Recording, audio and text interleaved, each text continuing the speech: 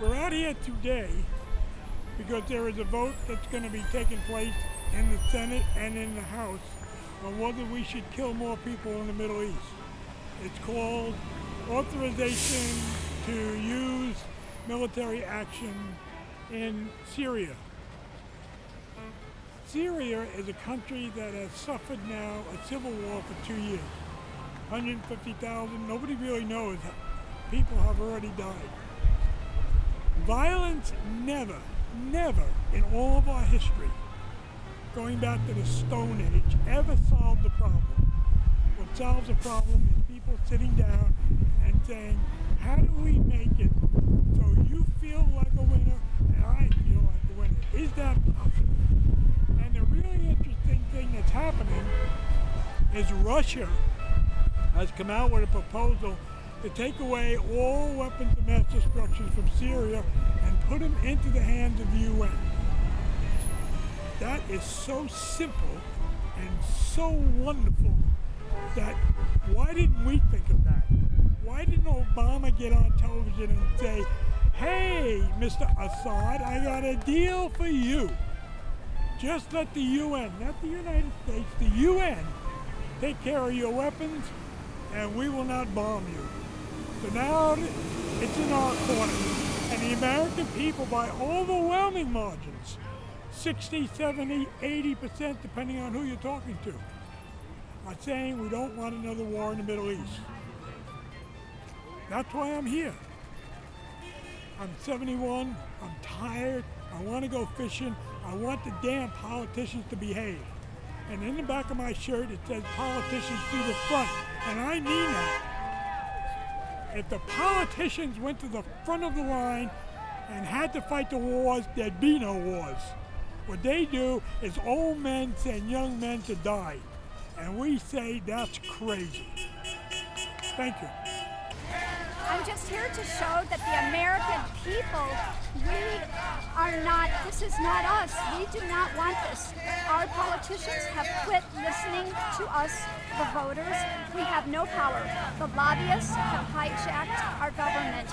And so we are driven to the streets en masse to show our opinion. We are tired of them degrading our water and our air, all for capitalism. I grew up in the system. I like it, but no, you cannot pollute us.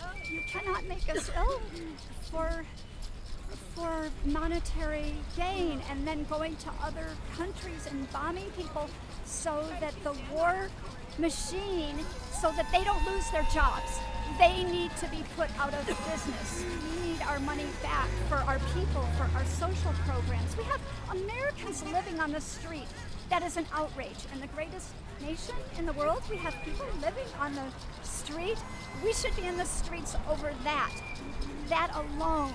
We should be solving that problem and not mucking in every other country's issue. And really, we just have blood on our hands because we are doing it because of the oil, because we want to protect that whole pathway through to Russia. And what, we want World War III so we can drive our cars? Excuse me? You know, like the American people just, we do not want this. We're not behind it. And I demonstrated on Saturday at Directors Park with a family from Syria. And I talked to a lady whose brother is over there with a 4-month-old baby. They do not want to be bombed. They are people like us. And enough. We already have 12 wars. I think we've lost count. This is sick. This is evil. I'm a Christian. Jesus would be here. He would be doing something. And so I am here for all those reasons. I'm here because bombing people is never the solution. Violence has never solved anything. And, you know, the U.S. may talk about political goals, which seem kind of hypocritical anyway, considering, you know, how much we're just exploiting places, trying to get oil and other natural resources. But beyond that, bombs kill people, and that's never a good thing, ever.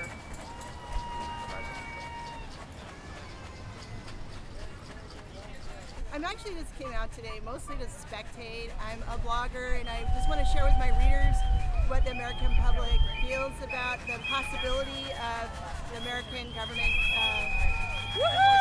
doing a strike against the Syrian people for something that they don't have any control over.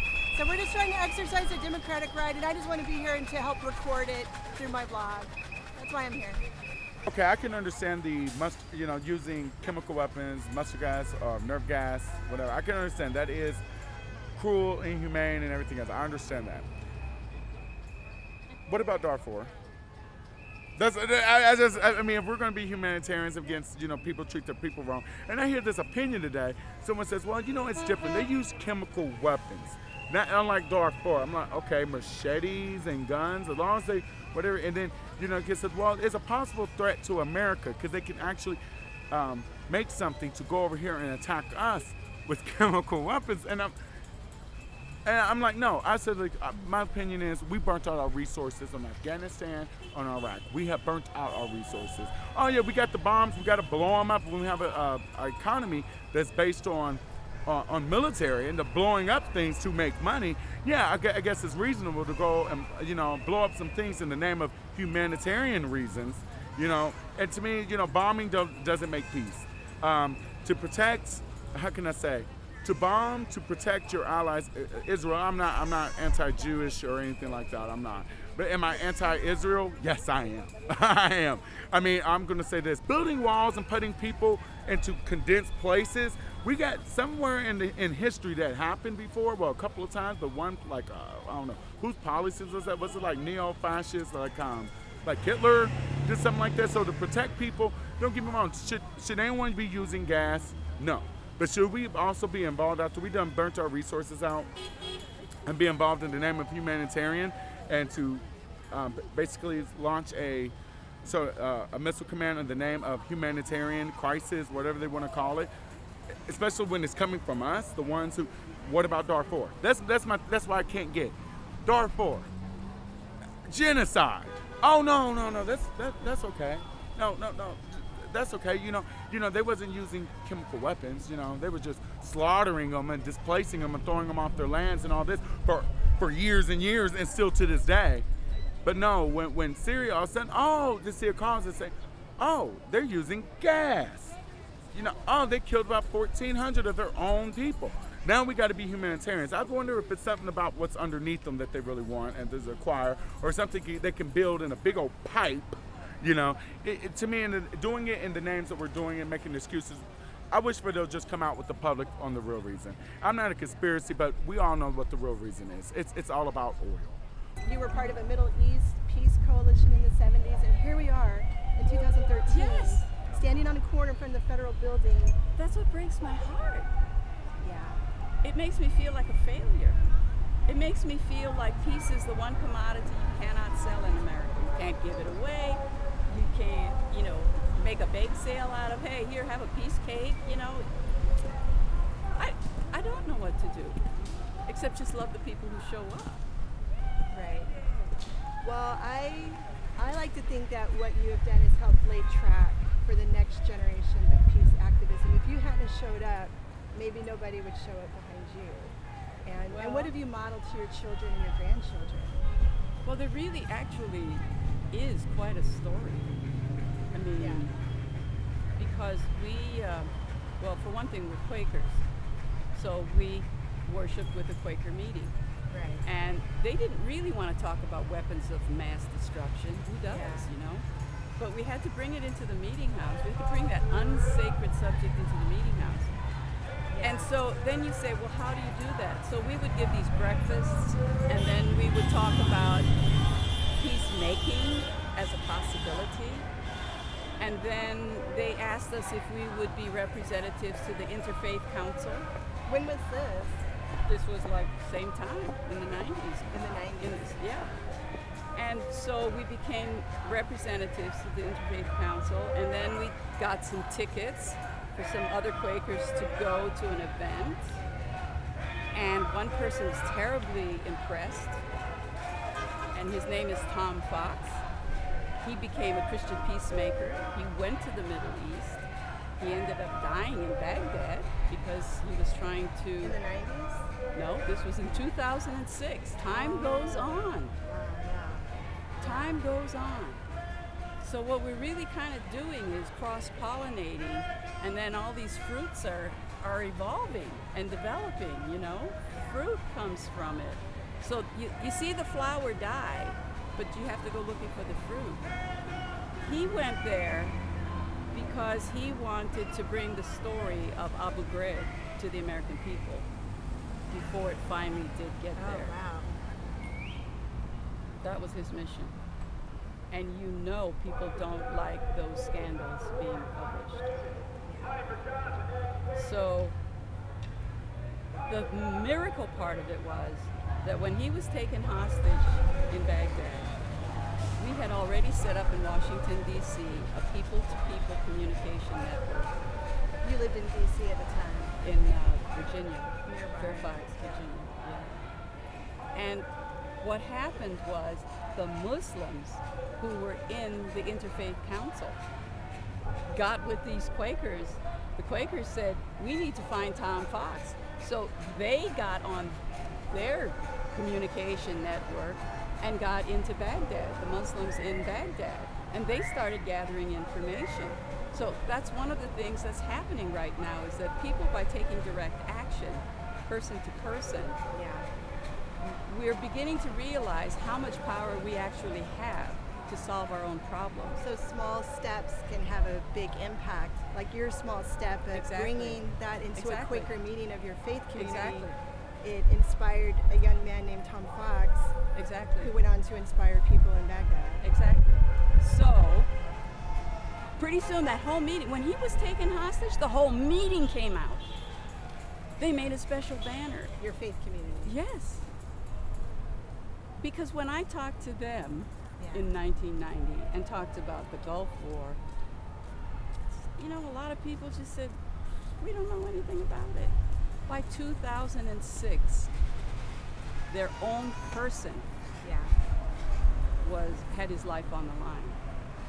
You know what I'm hearing from you, Calais? I'm hearing that war is a legacy, Yes. but peace is Is a also legacy a legacy. too. And so If hopefully we stand peace, up to the legacy. Because we overcome evil by what? With good. More good. Yeah. So we're gonna keep doing that fist bump. And I'm very much aware that the spiritually grounded people who work in the peace movement very quietly can make a huge difference, you know, immediately, but also long term by commitment. Absolutely. Planting those seeds. The work I'm doing right now is I'm working on police violence against the people of Portland. Just a little thing. 24/7, you know, so this one becomes kind of like the little thing. But to me, it's very hypocritical to tolerate brutality against the people sitting over there. And then yet, you know, the homeless people over there, they're suffering, they need help. City Hall is over there. They want to have a conference or a conversation. And we're over here yelling and screaming about, you know, whatever it is we're trying to yell and scream about. But what we really, really need to do is recognize the humanity of each other, but the sacredness of that humanity needs to be lifted up. It needs to become, you know, mainstream, front line, headline, that everybody is sacred. And trashing the sacred, stop being a hypocrite. Don't talk to me about morality. As long as you're bombing people, you just don't have the right. Yeah. Can I hug you? Certainly. Thank you for your service again, and you too, Ted. Thank you for your service. It's a journey, I guess is what I'm saying. It's a journey for You us. inspire me. It's a life journey. But we didn't know we would end up here when we started. You know, when we first went to Saudi Arabia, we just wanted to ask, are Muslims human beings or are they monsters? Are they savages? Are they, you know, subhuman? And we got there and we loved them. We sat out with the Bedouins and drank coffee with them and looked at the stars with them, and, you know, it was wonderful. And I come back to America and nobody wants to talk about peace. And I'm saying, why is that? I mean, what kind of self-torture would we rather have when peace is so beautiful and so wonderful? A hunger striker's father stands in the graveyard, dumb. The policeman's widow in veils faints in the funeral home. History says, don't poke on this side of the grave. But then, once in a lifetime, the longed-for tidal wave of justice can rise, and hope and history rhyme. So hope for a great sea change on the far side of revenge. Believe that a further shore is attainable from here. Believe in miracles and cures and healing well, and call the miracle self-healing, the utter, self-revealing double take of feeling. If there's fire on the mountain, and lightning, and storms, and a God speaks from the heavens, it means someone is hearing the great outcry and the birth cry of new life at its term. Seamus Haynes.